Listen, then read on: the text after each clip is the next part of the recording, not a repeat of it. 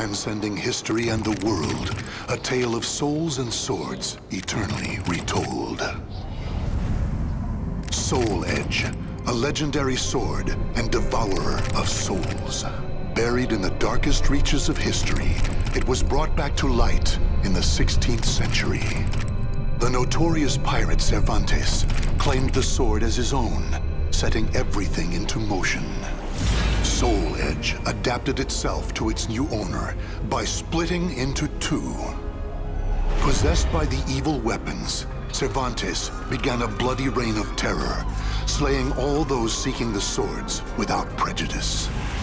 Cervantes was eventually undone. Under the protection of Hephaestus, the god of smithing, a female warrior named Sophitia was able to destroy one of the swords.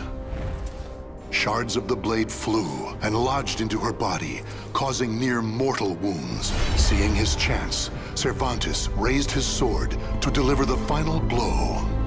Suddenly, there appeared a ninja known as Taki, who rescued the wounded warrior. Taki defeated Cervantes in a battle to the death before carrying the injured Sophitia away. However, one of Soul Edge's two blades still remained. Perhaps it was fate. The blade fell into the hands of Siegfried, whose mind was twisted and unwell.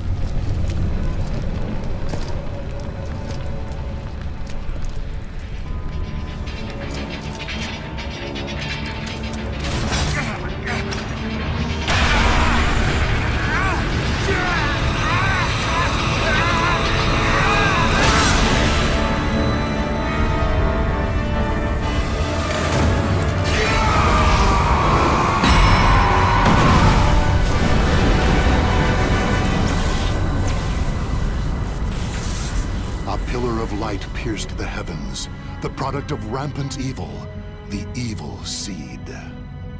No one could have predicted it would become a catalyst for catastrophe across the world.